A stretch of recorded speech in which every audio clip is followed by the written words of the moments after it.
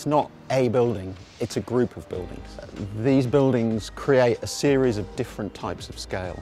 They are a series of almost townhouses that work together to help define a square, which is the new Walworth Square, which lives between Orchard Gardens and the old Walworth Town Hall.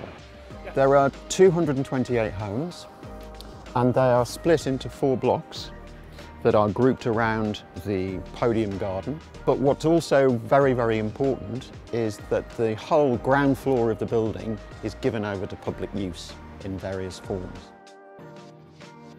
So as a local resident, I love coming to Orchard Gardens.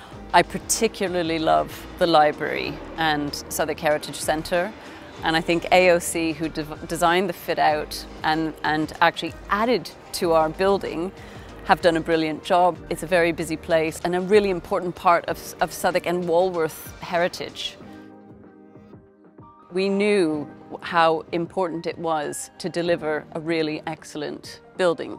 It's a destination, and that's what it was always conceived to be, a new destination for South London.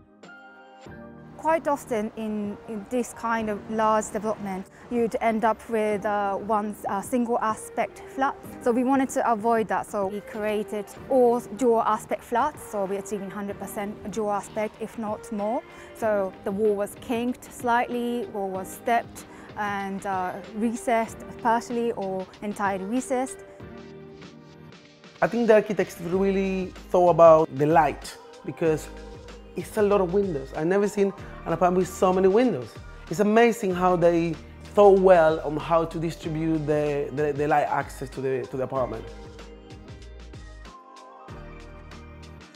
So we're designing an important part of the city here, actually, at Elephant and Castle. We knew that this was a building that needed to stand the test of time, and so it had to be well designed.